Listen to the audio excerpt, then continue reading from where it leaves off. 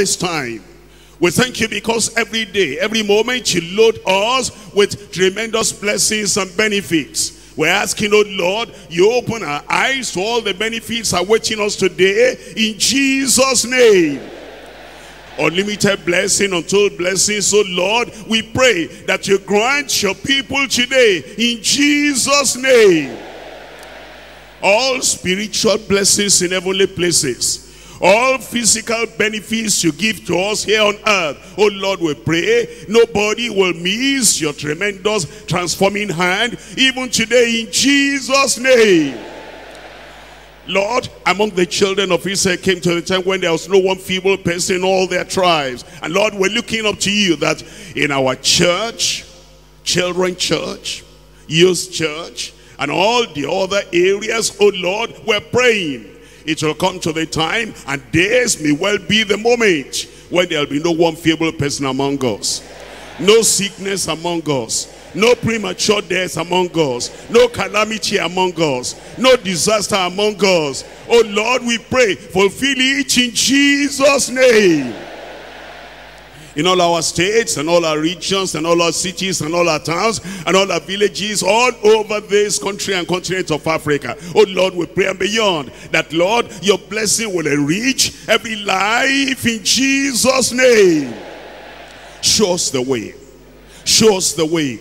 Show us the way to personal blessing, the way to perpetual blessing, and the way to permanent blessing in every life in Jesus' name. Lord, everyone today, a touch of miracle. A touch of miracle. A touch of miracle upon everyone in Jesus' name. Lord, we accept it. Lord, we receive it. Lord, we know it's going to be so in every life in Jesus' name. We thank you because we know you have answered. In Jesus' name we pray.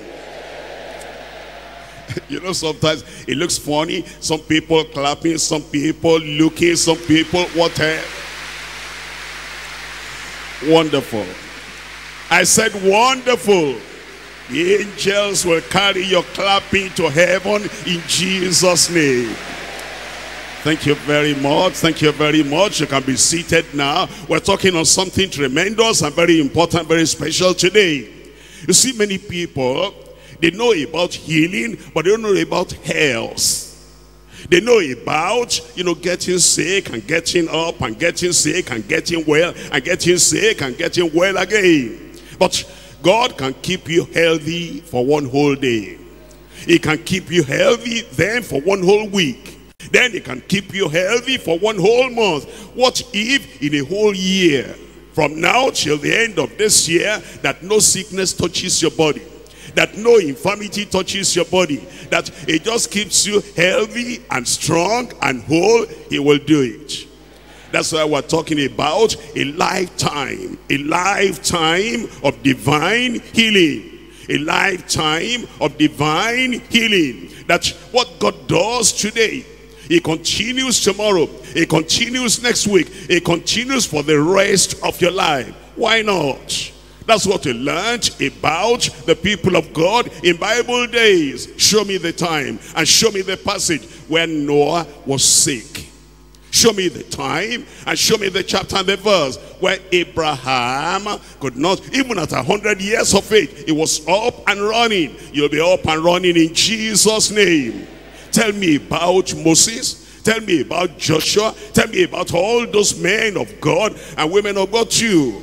They kept healthy. We're going to keep healthy in Jesus' name. And that's why we're here today. If you are healthy already, praise the Lord. But the Lord wants to put the key in your hand. And this key, by the grace of God, will keep you strong on your feet all the days of your life in Jesus' name. And then, of course, if you're sick, and there's good news coming to you today, the power of the Lord is saying, to take all the sicknesses away from your body, even today in Jesus' name. Because as we hear the word of God, faith cometh by hearing, and hearing by the word of God. And that's what comes into us and builds up faith. And that faith will drive every disease and every infirmity, every deformity, will drive everything away from your life in Jesus' name. And then, of course, all those powers of darkness, they have no hold upon your life. Did you know that when you are on the Lord Jesus Christ, Satan and all those evil spirits, where are they now? I said, where are they? Under your feet, and you'll march on them and trample on them. They'll not be on your head, in your eyes, in your ears, in your throat, in your lungs, in your livers, in your heart, in your body anymore. They come under your feet in Jesus' name. And I give all those demonic powers, I transfer them now.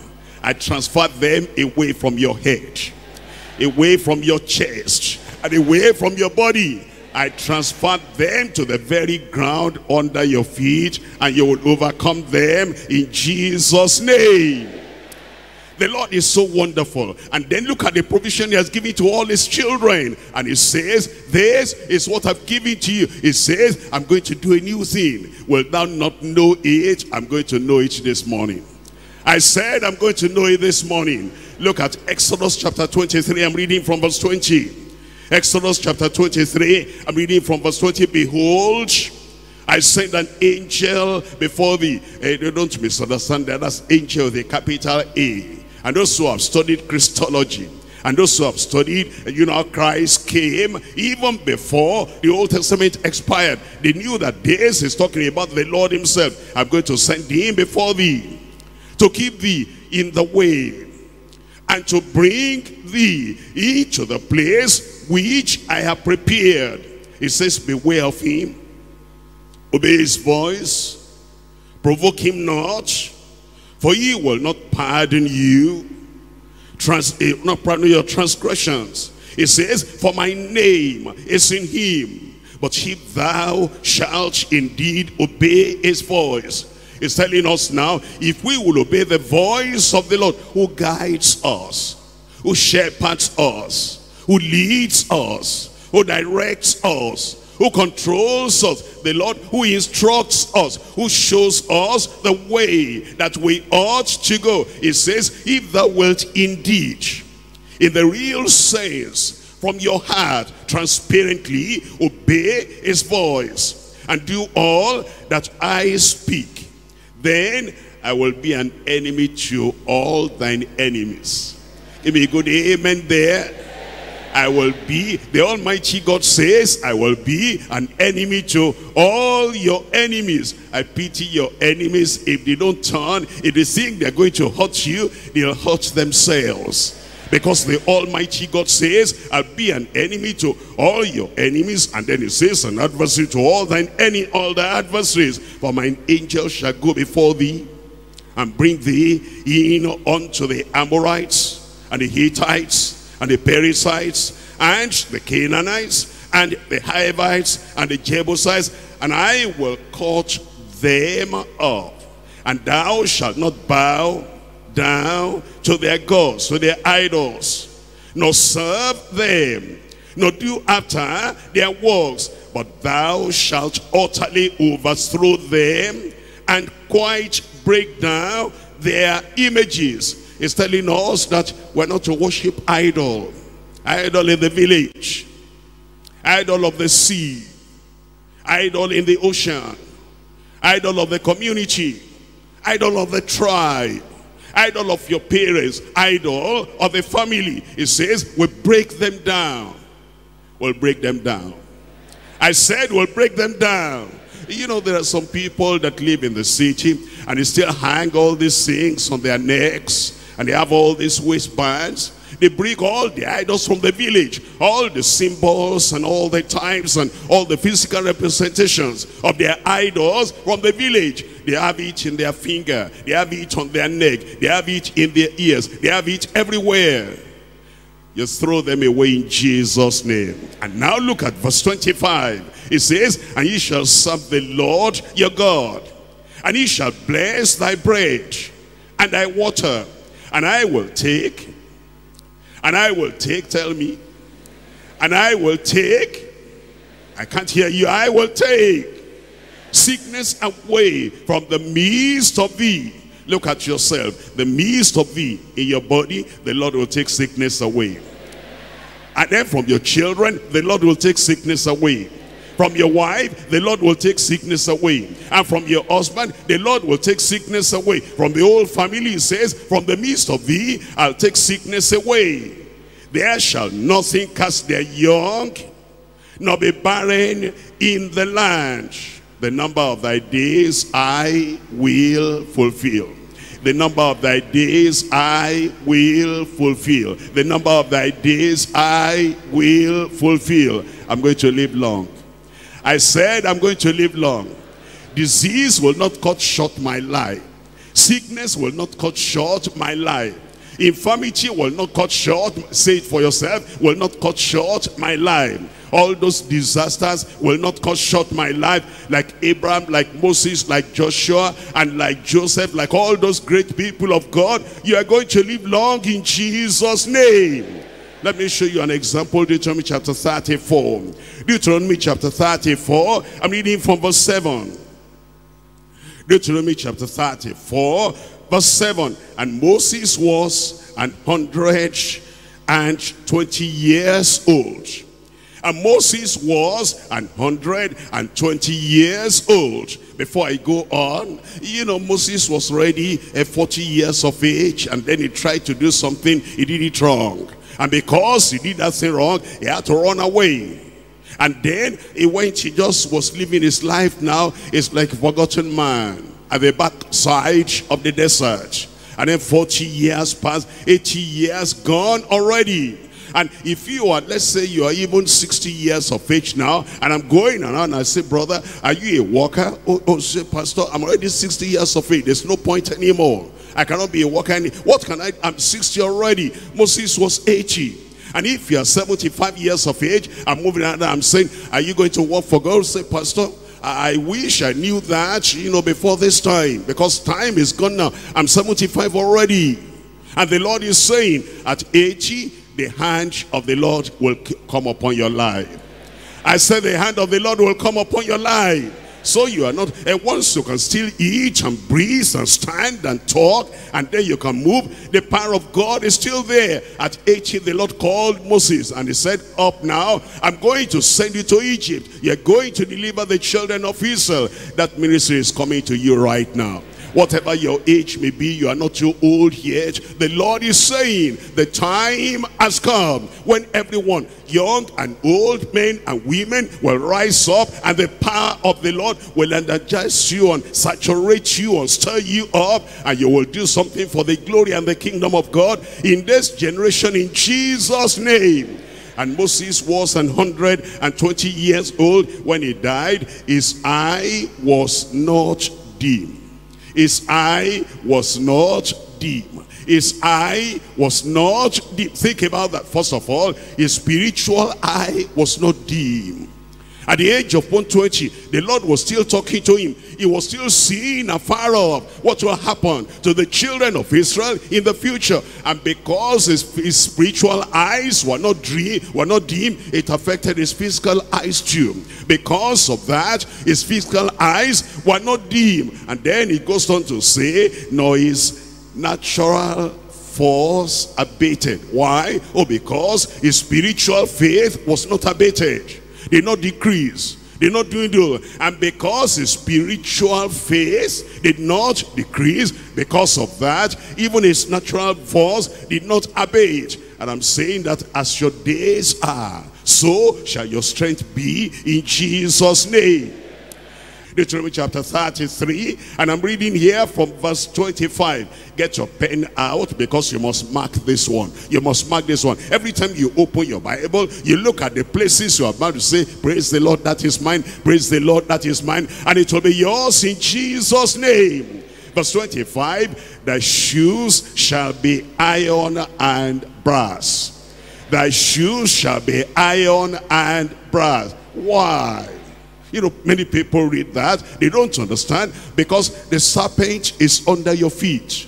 Because the demons are under your feet. Because Satan is under your feet. And while you are marching on, you are not marching on with, bare feet. It says that shoes to tread them, to crush them, to destroy them shall be iron and brass. And this is mine. I said, this is mine.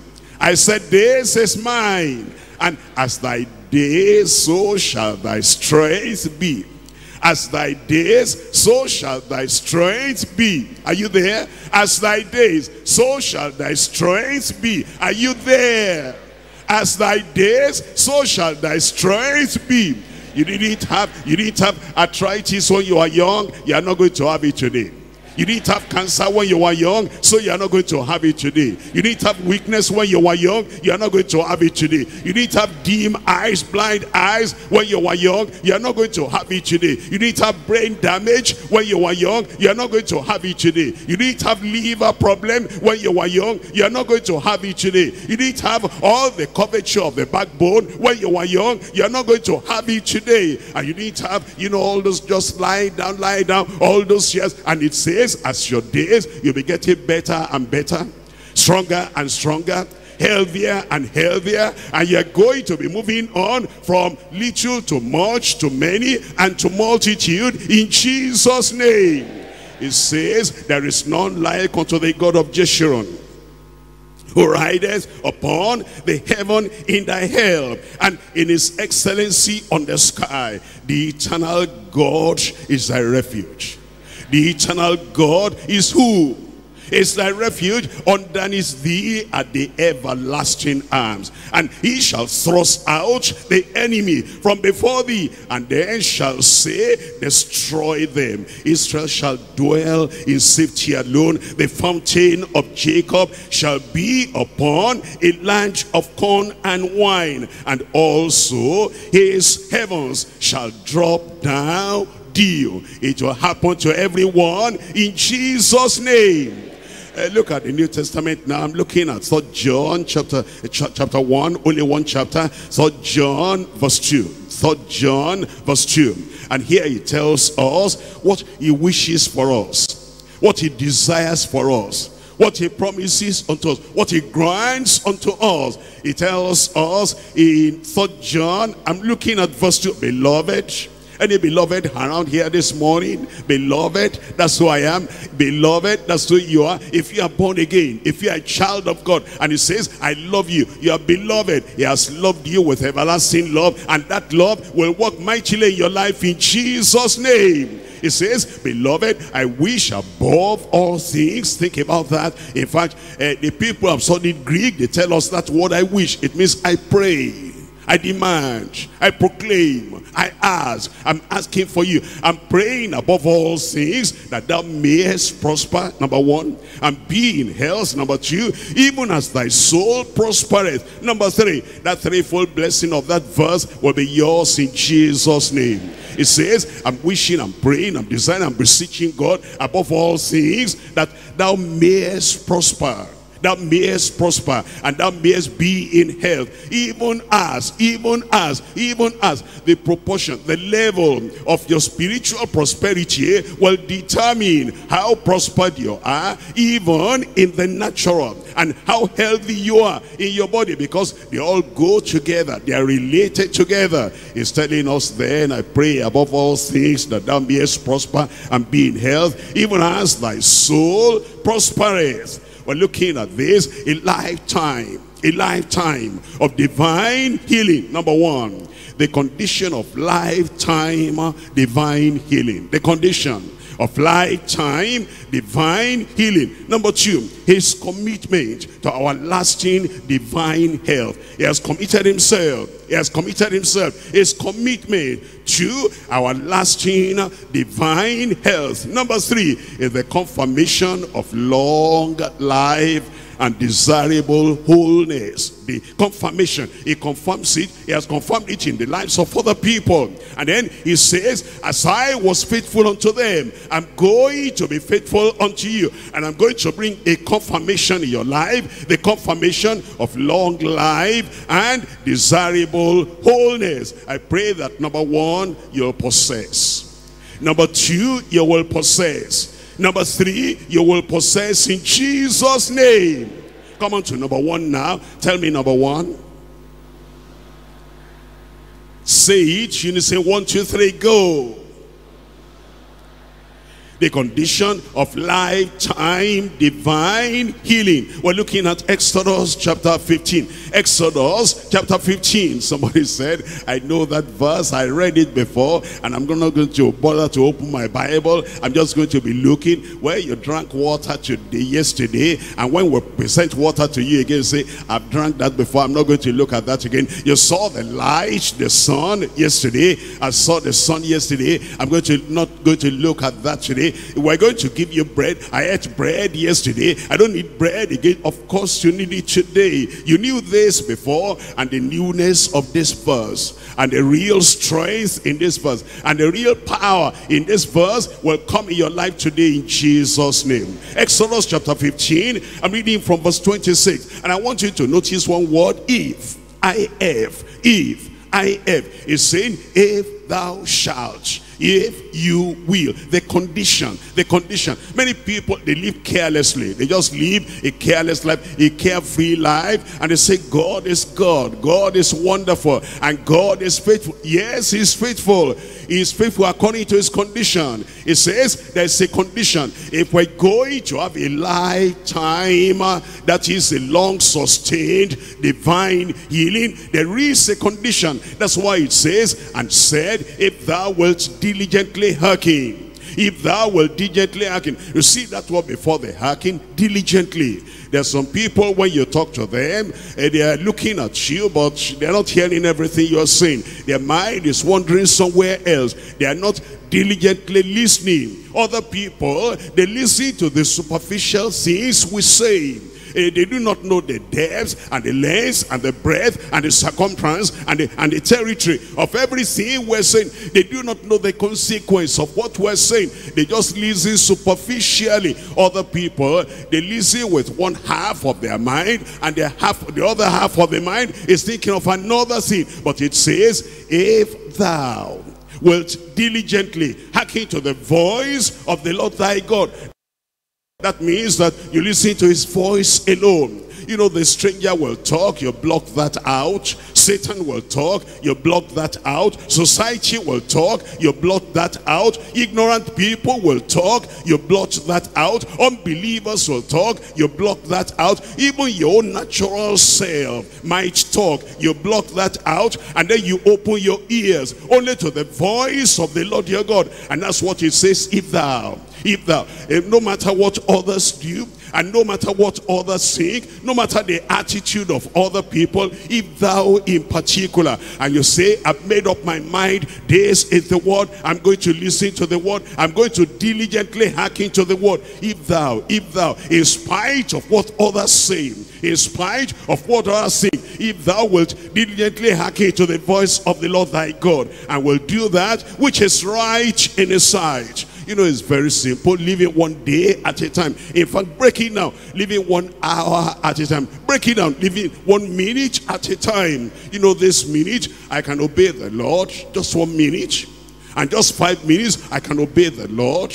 And just 30 minutes, I can obey the Lord. And just 1 hour, I can obey the Lord. Moment by moment, hour by hour, day by day. And days will go to weeks. And weeks will amount to months. And months will amount to years. That's why it says that if 1 day at a time, a moment at a time, that you are obeying the voice of the Lord. And then he says to give ear to his commandments. And he says to keep all his statutes. I will put none of these diseases upon thee, which are brought upon the Egyptians. For I am the Lord. I am the Lord. Tell me, I am the Lord. Tell me. That healeth thee. I am the Lord that healeth thee. Thank you, Lord. Thank you, Lord. It says, I'm your personal doctor. It says, I'm your personal physician. It says, I'm your personal deliverer. I am the Lord that healeth thee. And then you put your hand in the hand of the Lord. You put your body in the hand of the Lord. You put your health in the hand of the Lord. You put your future in the hand of the Lord. I I am, I am. He will never fail. He will never become another thing. He is not I was. A God who was mighty before cannot do anything today. He will not be, I will be, a God of the future that could do something in the future and cannot do something today. I am the Lord, and this morning he is the Lord. I said this morning, he is the Lord, and he will take all sickness away from us in Jesus' name. And then any sickness you hear of Egypt, you'll not be afraid, because, oh, say, that belongs to Egypt, it's not mine. Egyptian flu is not mine. Egyptian cancer is not mine. Egyptian tuberculosis is not mine. Egyptian HIV AIDS is not mine. Egyptian blindness will not be mine. Egyptian glaucoma will not be mine. Egyptian cataract will not be mine. Egyptian diabetes will not be mine. Only what comes from heaven will be mine. Have you heard of heavenly cancer? Have you heard of heavenly tuberculosis? Have you heard of heavenly rheumatism? Only what comes from heaven will be mine, because all the things that are coming from Egypt, I reject them, I resist them, I will not have them in Jesus' name. From the top of your head to the tip of your toe, heavenly blessing, heavenly healing, heavenly transformation will revitalize your body in Jesus' name. I'm coming now to Deuteronomy chapter 7. We're looking at the condition of lifetime divine healing. We're looking at Deuteronomy chapter 7, and we're looking at verse 12. Deuteronomy chapter 7, and we're reading from verse 12. All those Egyptian things, they are gone and gone forever.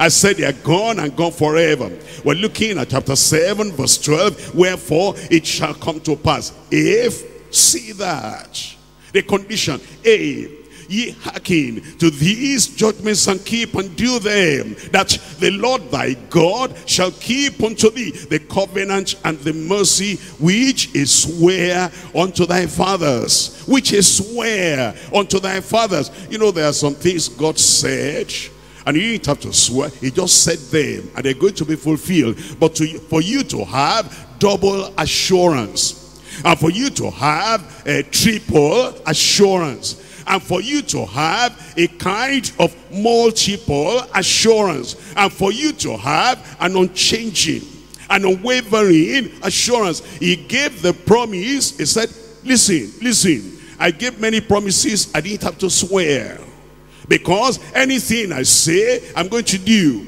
And you can be very sure, even if I don't swear. But now for you to be very sure, beyond any shadow of doubt, that Satan cannot reverse this, that man cannot reverse this, that enemies cannot reverse this, that the powers that be cannot reverse this, he put even an oath on it. What did he say? Look at verse 15. And the Lord will take away from thee, how many kinds of sicknesses? All sickness, and will put none of the evil diseases of Egypt which thou knowest upon thee, but he will lay them upon all them that hate thee. I need a good amen there.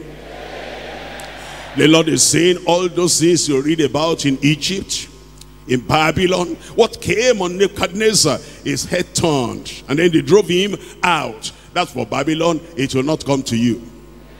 And then what came on Pharaoh will not come to you in Jesus' name. And what came upon all of them, because the Lord has said, if this is what you are going to do, and then you are going to be obedient to the word of the Lord is saying, you are free from all those sicknesses of Egypt. You are free today, you are free tomorrow. You are free this week, you are free next week. You are free this month, and you are free next month. You are free this year, you are free next year. You are free for the rest of your life in Jesus' name.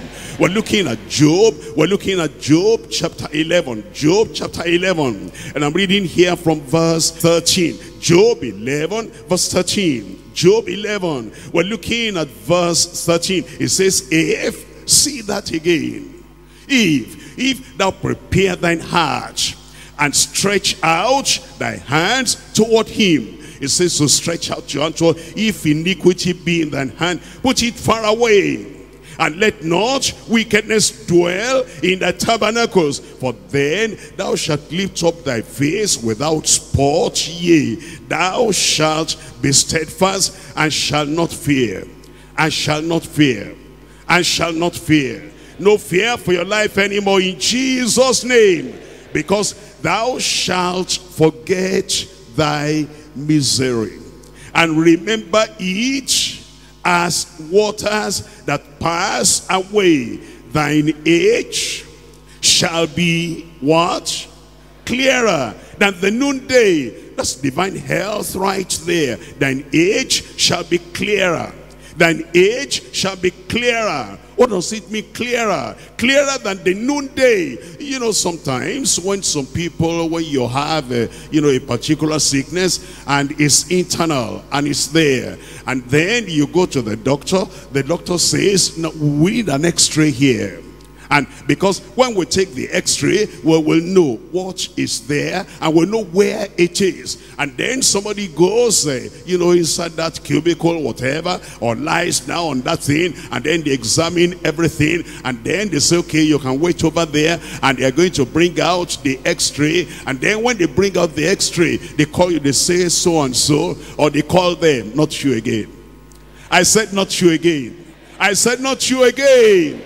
And then they call the person, they say, look at this dark spot here, look at this dark spot here. And then the doctor might take out a pen or a pencil and circle something, and then he'll point at this and point at this. But the Lord is saying now, after this morning session, your x-ray will be clearer than the noonday. Your brain will be clearer than the noonday. And all your bone structure and everything. And when they look at that x-ray, the doctor will say, I never saw any healthy person like this in my life before. You are the first person I'm seeing that will take x-ray from the head, from the ear, from the nose, from the throat, from the chest, and from the belly, and from the leg, and from the knees, and everywhere. And everything is clearer than the noonday. It is yours in Jesus' name.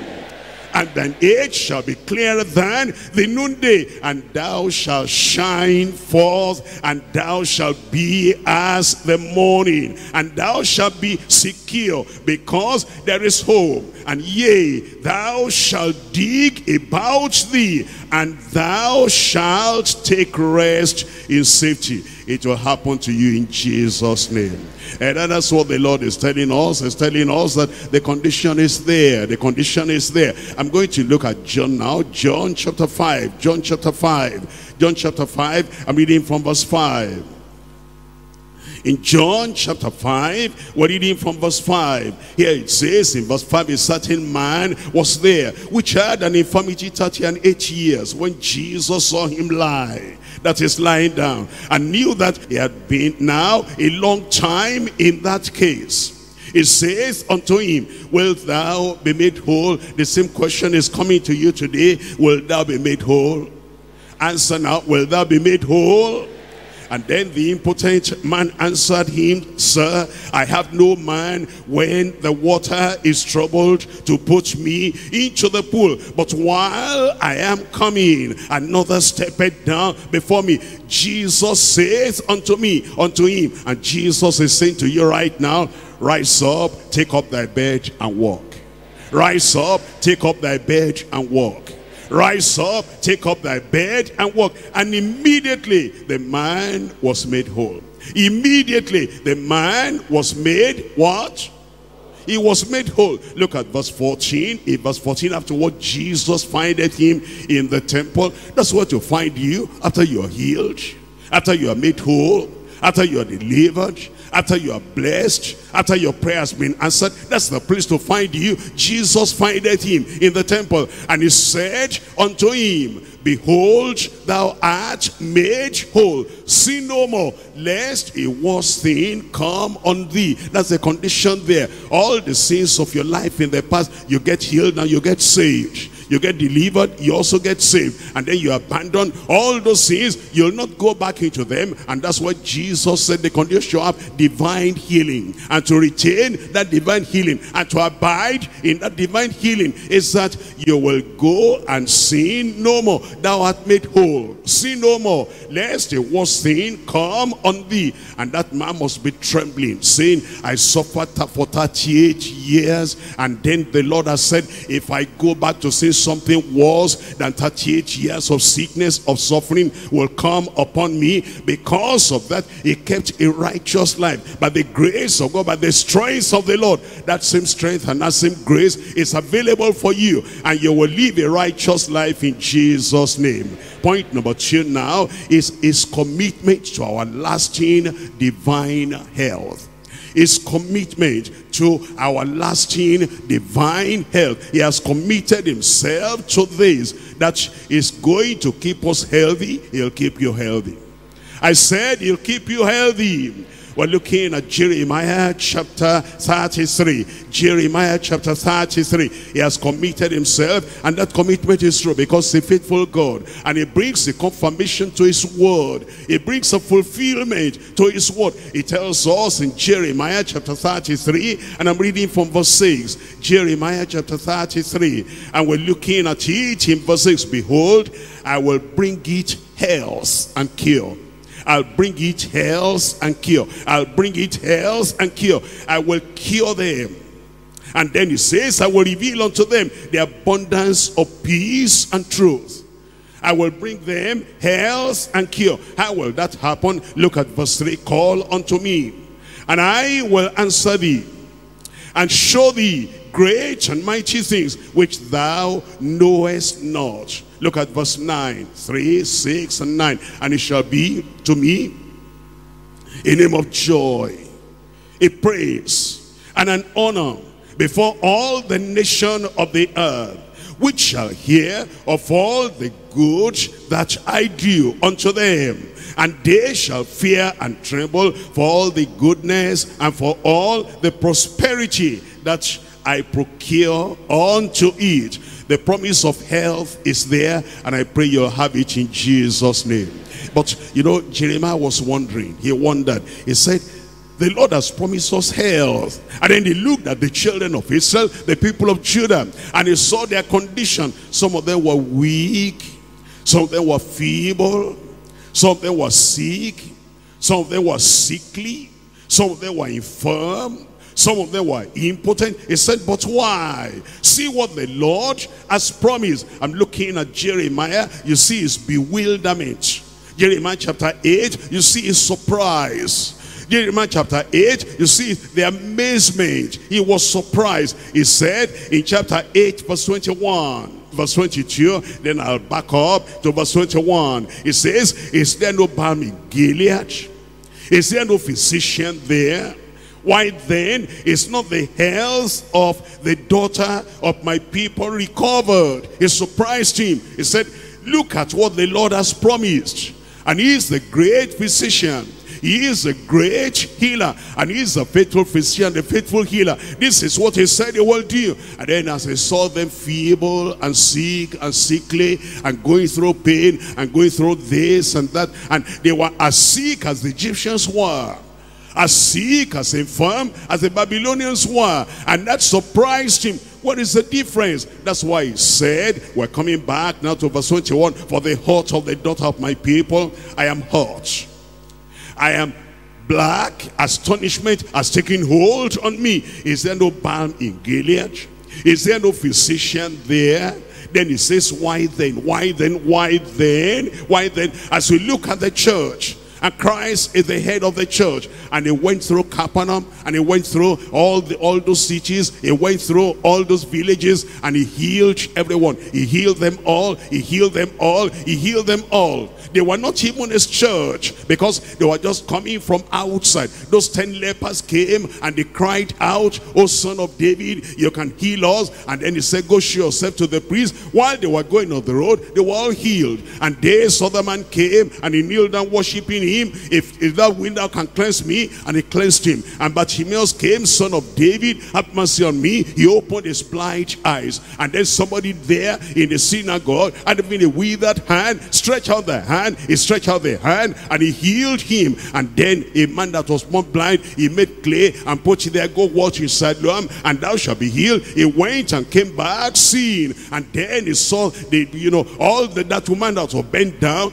because of the spirit of infirmity, 18 years. He touched her and said, woman, thou art loose. And he was loose from the infirmity. And then when he did that for all those people outside, think about the church of the living God and the church of Jesus, where he is the cornerstone, he is the foundation, he is the head, he is a healer, he is a savior, he is all in all for us. And many people are sick, and many people are infirm, and many people are feeble. And the Lord is saying, is there no balm in Gilead? Is there no physician there? How about a great physician? How about the song we sing every time? Jesus only and Jesus ever. He is our savior, he is our healer, he is our sanctifier, he is our baptizer in the Holy Ghost, he is the coming king. If he is still the healer, why is it that many people are sick? That was the bewilderment of Jeremiah. And he said, is there no balm in Gilead? Is there no power in the church of the living God? And is there no healing in the church of the living God? And is there no physician there? How about a great physician? He says, why then is the health of the daughter of my people not recovered? And Jeremiah is going to tell us now the reason why. We're looking at chapter 17 of Jeremiah, and I'm looking at verse 5. Jeremiah chapter 17, and I'm looking at verse 5. It says, thus says the Lord, cursed be the man that trusteth in man. That's the problem. We're no more trusting in Christ our Savior, no more trusting in Christ our healer, no more trusting in Christ our sanctifier.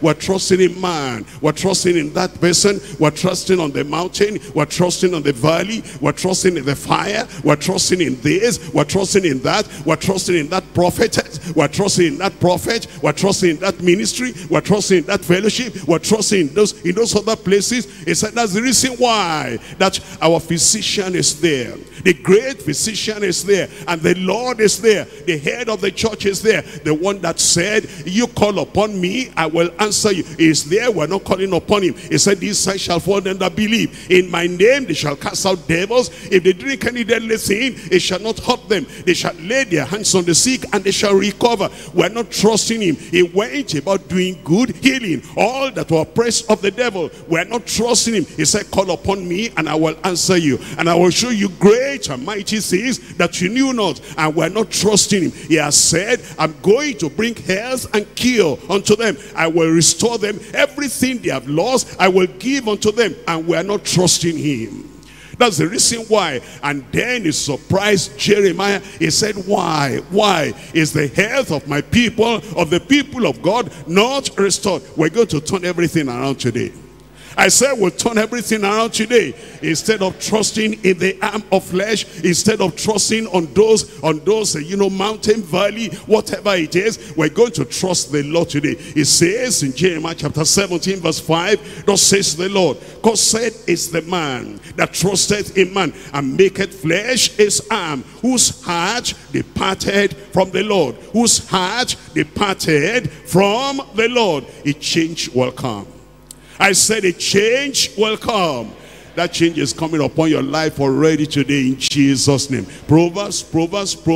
I'm reading chapter 3. Proverbs chapter 3, verses 7 and 8. Proverbs chapter 3, we're looking at verses 7 and 8. Be not wise in thine own eyes.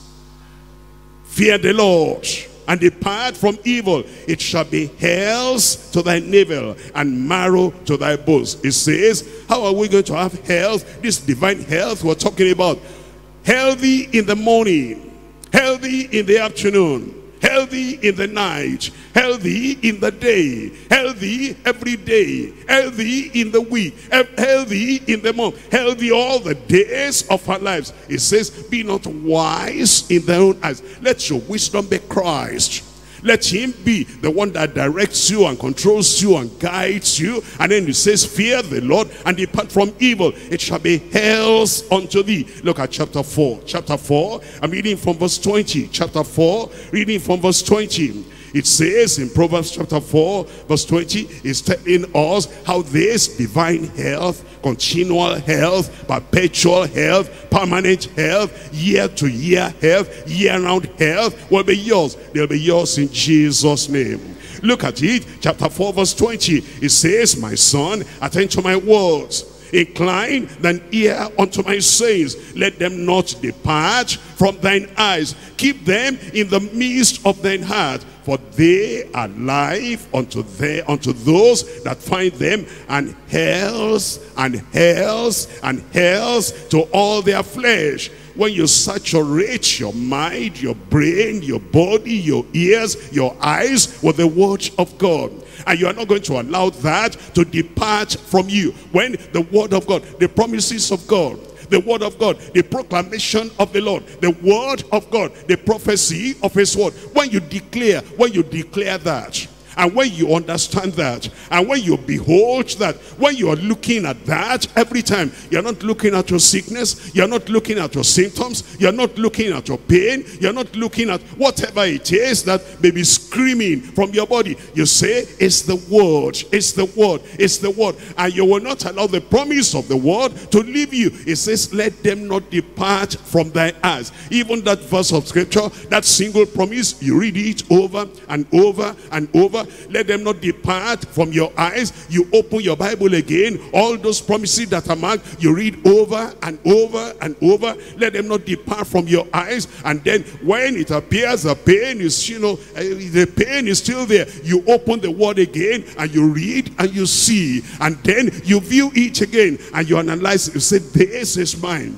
He is my physician. He is my healer. By his stripes I am healed. And you look at that again. Let them not depart from thine eyes. Keep them in the midst of thine heart. Don't allow the sickness to affect your thought, and don't allow infirmity to affect your thought. The only thing that affects your thought is the word of God, is the promise of God. This is what he said. He even swore about it. He confirmed it with an oath. And this is going to be. I'm telling you, there's no sickness that will hold you down. I said no sickness will hold you down. Because he said, for they are life unto those that find them, and health to all their flesh. Health to all their flesh. Health to all their flesh. I will have it in Jesus' name. I said I will have it in Jesus' name. There are some people, instead of looking at the word of God, looking at the promise of God, they say, I know what I'm going to do. They will fast and fast and fast and fast. They fast, they will not read the Bible.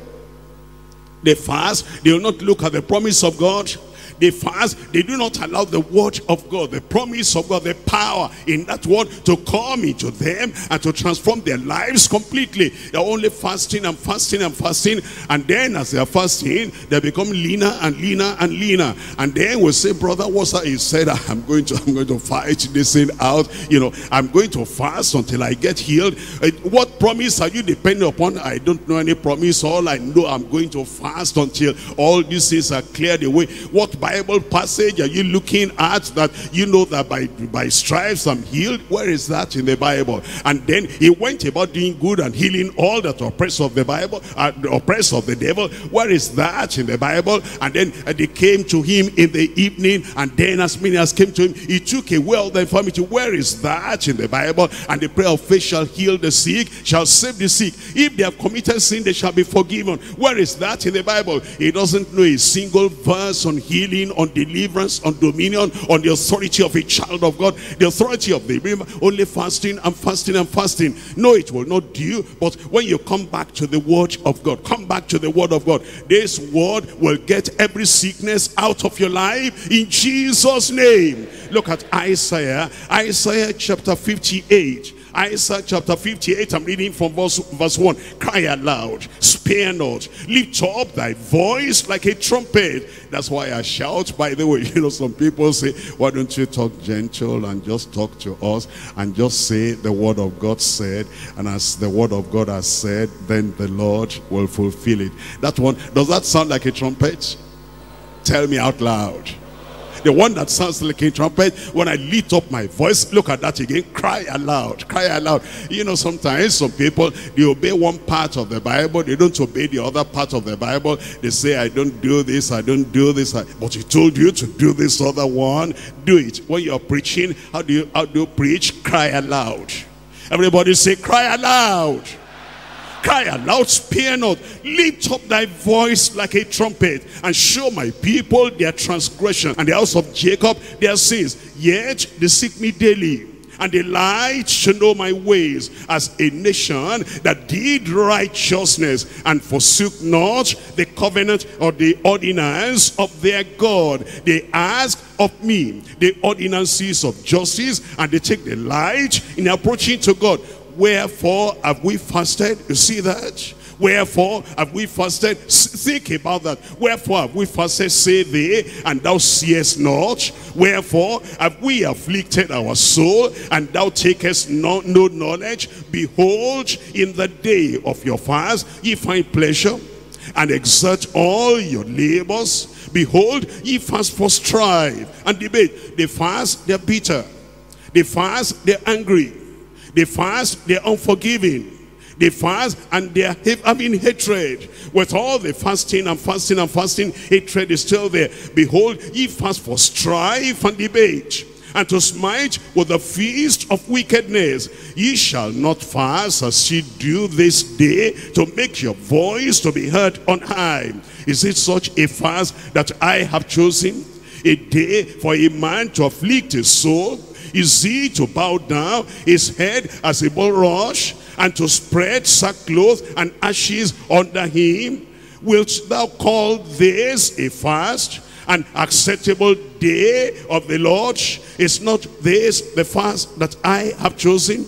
To loose the bands of wickedness, and to undo the heavy burden, and to let the oppressed go free. The people that feel oppressed by your action, let them go free. And then he says, and that ye break every yoke. Is it not to deal thy bread to the hungry, and that thou bring the poor that are cast out to thy house? When thou seest the naked, that thou cover him, and thou hide not, and that thou hide not thyself from thine own flesh. Then, if you do that right, not just the fasting, not just I'm not eating, not you know, I fasted 7 days, 14 days, 21 days, 30 days, whatever. Not that one. It says if you do the right thing, and you bring compassion and mercy and love and obedience to the word of God, and then you are generous to the people who are needy and poor, and you are representing God, who is the supplier of all their needs, and God is choosing you to supply what they need. It says then in verse 8, shall thy light break forth as the morning? This day your light will break forth. And thy health, see that, and thy health shall spring forth speedily, and thy righteousness shall go before thee, and the glory of the Lord shall be thy reward. It will happen in Jesus' name. Point number 3 now is the confirmation of long life and desirable wholeness. The confirmation of long life. Everybody say long life and desirable wholeness. We're coming to Deuteronomy chapter 4. Deuteronomy chapter 4. Do you know that the Lord has promised long life to every child of God, long life to every child of God? And it says, the number of your days I will fulfill. He will fulfill his word on your behalf in Jesus' name. Chapter 4, Deuteronomy chapter 4. I'm reading from verse 39.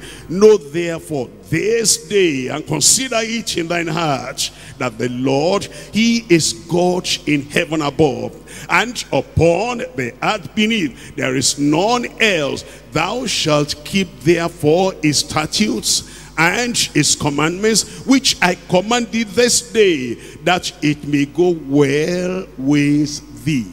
It says, keep my word, obey my word, listen to my word, and align your life with my word, that it may go well with thee and with thy children after thee, and that thou mayest prolong thy days upon the earth, which the Lord thy God giveth thee forever. It says to prolong your life and live that long life. It says this is the secret. Look at my word. Be obedient to my word, and long life will be yours. Chapter 6 verses 1 and 2. Chapter 6 verses 1 and 2. Now these are the commandments, the statutes, and the judgments which the Lord your God commanded to teach you, that ye might do them. Not only read them, do them. Not only hear them, do them. Not only appreciate them, do them. Not only memorize them, do them. And it's not only to preach them, do them. You see, when you become doers of the word, when it's not just, I've attended every retreat, I've attended every conference, I've attended every congress, I've listened to all the faith clinics, but when you take the word of God to heart, and when you say this is to be obeyed, and this is not just to be appreciated, this is not just to be learned,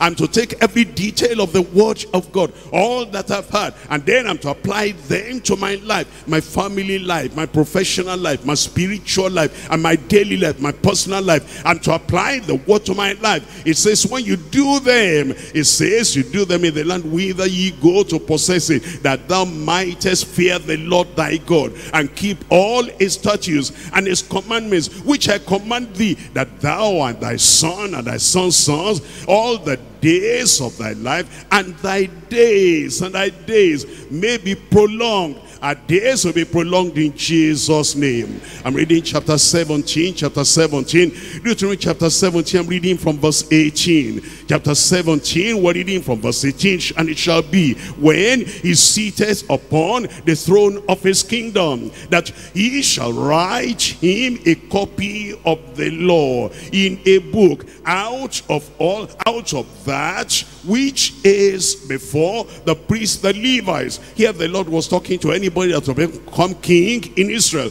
You see, at that time, there was no photocopying machine to photocopy all the pages of the scriptures for them. There was no printing press to print the Bible, the word of God, for the king or for anybody. And there was no scanning machine or kind of duplicating whatever that will help them duplicate the word of God. But that was not an excuse. And the king was to take the pen in his hand. He was to look at the word of God and copy everything out. He wasn't even to give it to, his subordinate somewhere. Do this for me, copy this for me. He was to copy that word of God himself. That's how serious it was. And then it says in verse 19, and it shall be with him. That word of God he has copied.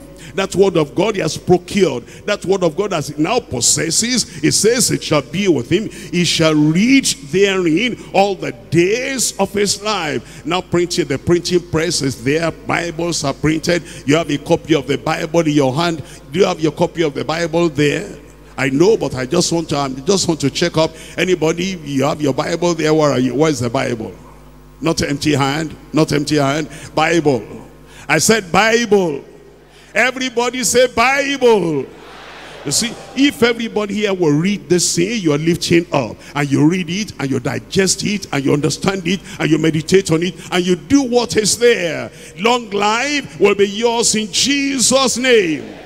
That book contains the secret of success, the secret of strength, the secret of power, the secret of victory, the secret of conquering, the secret of health, the secret of deliverance, the secret of dominion. People leave their Bibles at home and they run to the mountains somewhere looking for deliverance. What you left at home, the deliverance is there. People leave their Bibles at home and then they are running to the mountains somewhere and they're looking for dominion. The thing you left at home, the dominion is there. People leave their Bibles at home and they are running for power somewhere. The thing you left at home, the power is there. Pick up that thing again and read and study and learn and obey and live it out, and the power of the Lord will work in a mighty way in your life in Jesus' name. You wake up in the morning, you read that that book. You wake up in the morning, you learn from that book. You wake up in the morning, you underline those verses that are given to you. You wake up in the morning and then you store it in your heart. You saturate your mind with the word. You say, I'm going to obey that. And then when you get to the office, when you get to the market, when you get to the community during the day, everything you learned during the day, you're obeying that, you're obeying that, you're obeying that. And that is a secret of the victory in our lives. And that victory will be in every life in Jesus' name. Look at that verse 19 again, chapter 17, verse 19. It says, and it shall be with him, and he shall read therein all the days of his life, and that he may learn to fear the Lord his God, and keep all the words of the law and these statutes, and to do them, that his heart be not lifted up above his brethren, and that he turn not aside from the commandment. It says to the right hand or to the left, and then it says, and to the end that he may prolong his days. That's the reason why, you know, when we take this word will prolong our lives. That's what will prolong our lives. Just, you know, people, they don't understand that, and they're searching helter-skelter how their lives will be prolonged. Now we know the secret, and if you keep this secret and you keep to this district, your life will be prolonged in Jesus' name. That he may prolong his days in his kingdom, he and his children in the midst of Israel. We're looking at Proverbs chapter 3 verses 1 and 2. Proverbs chapter 3 verses 1 and 2. Long life, long life. Everybody say long life is coming. It will come to every one of us in Jesus' name. We're looking at Proverbs chapter 3 verses 1 and 2. My son, forget not my law. Forget not my law. And it says, let thine heart keep my commandments. The Lord is talking to some people. He says, for length of days, for length of days, for length of days, and long life and peace shall they add to thee. This word of God that we're hearing, it says, long life, it will add unto you. Long life, it will add unto you. Proverbs chapter 10, verse 27. Proverbs chapter 10, verse 27. It says, the fear of the Lord prolongeth days. The fear of the Lord, the fear of the Lord. When you fear the Lord reverentially, you reverence him, you honor him, you obey him, you respect him, you exalt him, and then you are constantly obeying his word. The fear of the Lord prolongeth days, but the years of the wicked shall be shortened. I pray that will not happen to you. We're looking at chapter 28, Proverbs chapter 28, and I'm reading from verse 16. Proverbs chapter 28, and we're looking at verse 16. Proverbs 28, we're reading from verse 16. It says, the prince that wanteth understanding is also a great oppressor. But he that hateth covetousness, and covetousness is linked with stealing. You hate stealing, you hate cheating, you hate fraud, you hate all those malpractices, you hate all the internet kind of dubious business, you hate all that. He that hateth covetousness shall prolong his days. He that hateth covetousness shall prolong his days. I pray that long life will come to us. We're looking at Ephesians chapter 6, prolonging your days, extending your days, and lengthening your days. Long life, long life. This is the commitment of the Lord to long life and desirable wholeness. In Ephesians chapter 6, I'm reading from verse 1. Ephesians chapter 6, I'm reading from verse 1. Children, obey your parents in the Lord. Obey your parents in the Lord, for this is right. You know, some people read that and they say, okay, that one is talking to children. Don't you know that when John the beloved wrote, he referred to all the members of the church as children. And when Jesus was talking to all his disciples, he referred to them as children. We're talking about the household of faith here. It says, children, obey your parents in the Lord. Parents in the Lord, father in the Lord, mother in the Lord, or, you know, our ministers, our pastors pastors, overseers who are teaching us the word of God. We are their children. And it says, children, obey your parents in the Lord, for this is right. Honor your father now, your natural father, and your natural mother, which is the first commandment with promise, that it may be well with thee. That it may be well with thee. You know, sometimes as you look at the younger generation in their schools, in their colleges and universities, it's like instead of the teachers teaching them only the mathematics and only the chemistry and only biology and only their, you know, their subject area, they branch away from their subject and they're teaching them rebellion, teaching them how to say no to their father, how to say no to their mother. Hey, teacher, that's not what you are paid for. You're not paid to show the children how to rebel, how to disregard. You know, you are paid to teach them the real subject you are to teach. But they leave all the subjects and they're teaching, don't follow your father to church, don't follow your mother to church, be an independent boy, be an independent girl, and think for yourself. Teacher, that's not what we're paying you for. We're paying you so that you teach them the regular subject. We pastors are there, we'll teach them about behavior, about character, about honesty, about integrity, about faith in God, about the fear of God, which is the beginning of wisdom. But you know, because of that kind of situation, many children now, they think it's, you know, you're a guy, you're strong, and you have a strong mind where you can say no to daddy and say no to mommy. And then members of the church, they think, you know, we're very strong when a member of the church can look their pastor in the face and say, no, we're not going to do that. Hey, that's not the way to long life. Look at that again. Children, obey your parents in the Lord, for this is right. Honor thy father and thy mother, which is the first commandment with promise, that it may be well with thee. And then it says that thou mayest live long where? Tell me out loud. Live long on the earth. That long life will come to us in Jesus' name. And now I'm going to read from Psalm 91. Psalm 90, I know you know it, but open it, because this is the very secret of long life. He that dwelleth in the secret place of the Most High shall abide under the shadow of the Almighty. I will say of the Lord, he is my refuge, he is my fortress, he is my God. In him will I trust. Surely, surely, surely he shall deliver thee from the snare of the fowler and from the noisome pestilence. I know you've heard it before. There's no more amen. There was amen last year. There was amen 10 years ago. When you first had this, what is Psalm 91? What is Psalm 91? And then I read, you said amen, amen, amen. But now 20 years after, I read this and there's no amen. If you don't say amen, I will say amen. It says in verse 3, it says, surely he shall deliver thee from the snare of the fowler, and from the noisome pestilence. He shall cover thee with his feathers, and under his wings shalt thou trust. His truth shall be thy shield and thy buckler. Thou shalt not be afraid of the terror by night, nor for the arrow that flieth by day, nor for the pestilence that walketh in darkness, nor for the destruction that wasteth at noonday. 1,000 shall fall by thy side, and 10,000 at thy right hand. But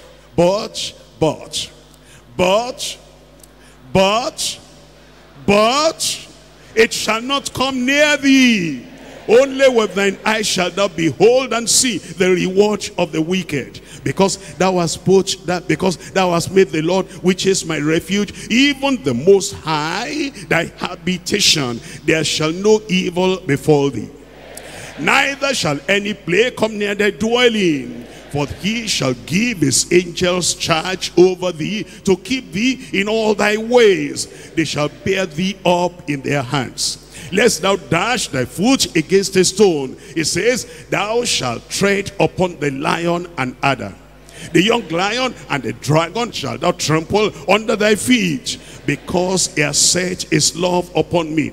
Therefore will I deliver him. I will set him on high, and because he has known my name, it says, he shall call upon me, and I will answer him. The Lord will answer your prayer this morning in Jesus' name. I will be with him in trouble. I will deliver him. I will honor him. Hey, look at this one. This is something. I said this is something. This is something. You need to stand up and enjoy this one. Stand up, stand up, stand up. This is something. It says, and with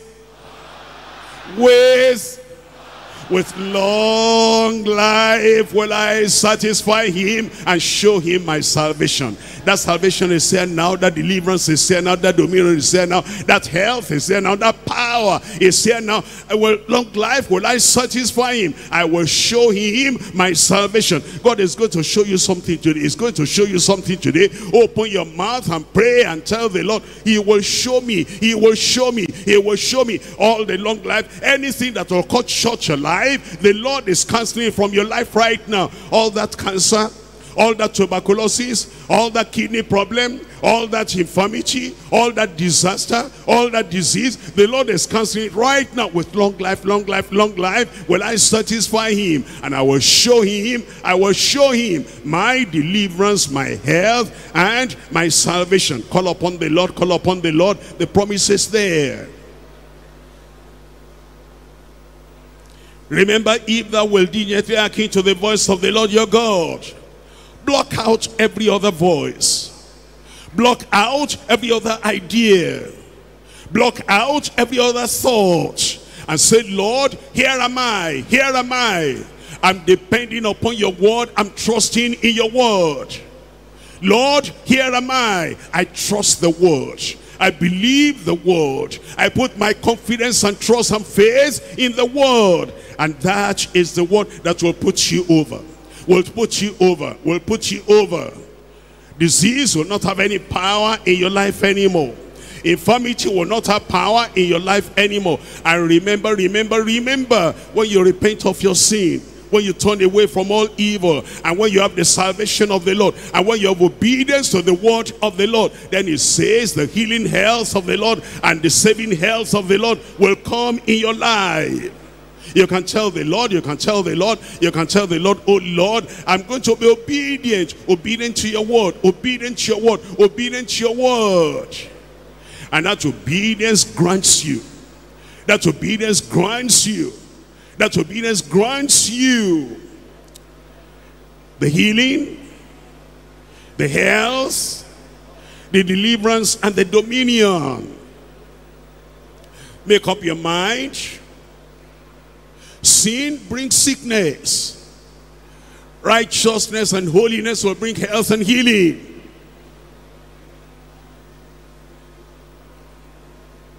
Obedience to the word of the Lord that our leaders and pastors and the GS that they're teaching us will bring long life.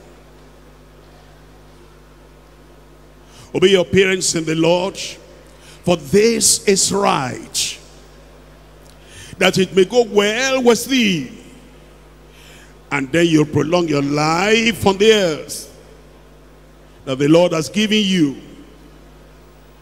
Believe the Lord, believe the word. That's the word that brings fulfillment into our lives. We're not healed by emotional outburst. We're healed by dynamic faith, built on the word, established on the word.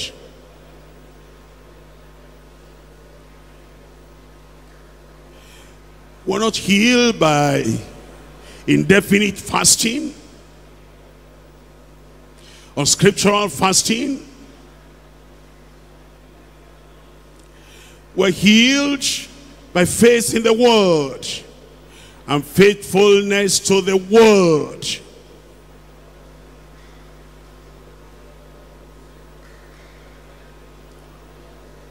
In Jesus' name we pray. And the real believers said, and those who believe that their healing is there already, and your health is there already, and that long life is there already, and those believers said, it's yours in Jesus' name. I said it's yours in Jesus' name. Everything the Lord has provided for you, nobody will take it away from you. You'll enjoy them to the fullest in the mighty name of Jesus. Father, Father, Father, in the name of Jesus, we thank you this morning. Every word of God, every word you have given us, we believe, and it's going to be ours in Jesus' name. You said this will be a year of revival, a year of renewal, a year of healing, a year of health, a year of signs and wonders. Oh Lord, we believe, make it so in Jesus' name.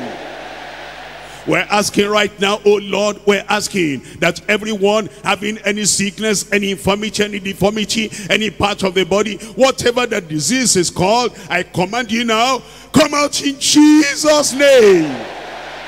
I pray, oh Lord, touch their flesh, touch their lives, from the head to the toe, touch them, heal them in Jesus' name. Let supernatural strength and health come into everyone right now. And all those debilitating diseases, I command you right now, come out in Jesus' name. Lord, no feebleness in our midst, no disease in our midst, no sickness in our midst. Fulfill your word. Fulfill your word. Fulfill your word. You said, I will take sickness out of the midst of them, in the midst of your people. Every boy, every girl, every youth, every student, every father, every mother, every brother, every sister, take sickness away.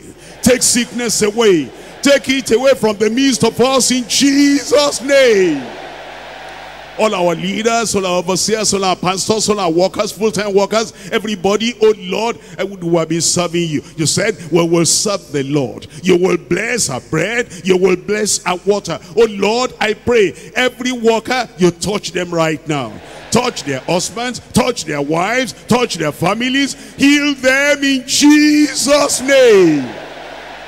And Lord, some people are gone already. But Lord, we close that gate of premature death. In our church, we close that gate of premature death. And Lord, I proclaim life to your people. Long life to your people. We will live long in Jesus' name. Our wives will live long. Our husbands will live long. Our leaders will live long. Our workers will live long. Our members will live long. Lord, I circle everyone. I protect everyone. I cover everyone with the blood of Jesus. And I pray, oh Lord, anything that has caused premature death in the past, whether it is cancer, whether it is kidney problem, whatever it is, I command you, go out of our church in Jesus' name. Lord, your people in the past that were faithful, you kept them alive for a long time. Your people are faithful here. We're keeping the word of God as we hear the word of God. If we didn't know it before, we acted ignorantly. The moment we know, you know us, Lord. We always obey the word by your grace. And I'm praying, oh Lord, as you have given us faithfulness and faith, I pray no sickness again, no infirmity again. Set your people free in Jesus' name. And those of our members who are not able to come here, maybe they're in the hospital, maybe they're in their houses, maybe because of weakness, I cannot bear the rigor of that retreat because I know who I am, I know the way I am. Oh Lord, I pray in the houses where they are now, I send forth your power. In the hospitals where they may be now, I send forth your power. And I command you, brother, sister, wherever you are, hear the voice of the Lord, rise up in Jesus' name. And I pray for all the people who are here, oh Lord, supernatural strength, supernatural power, and supernatural health give unto everyone in Jesus' name. Testimonies in every mouth, signs and wonders for everyone, miracles for everyone, healing and health for everyone, long life for everyone. Confirm it in every life in Jesus' name. We thank you because we know you have answered. We thank you because we know you have answered. In Jesus' name we pray.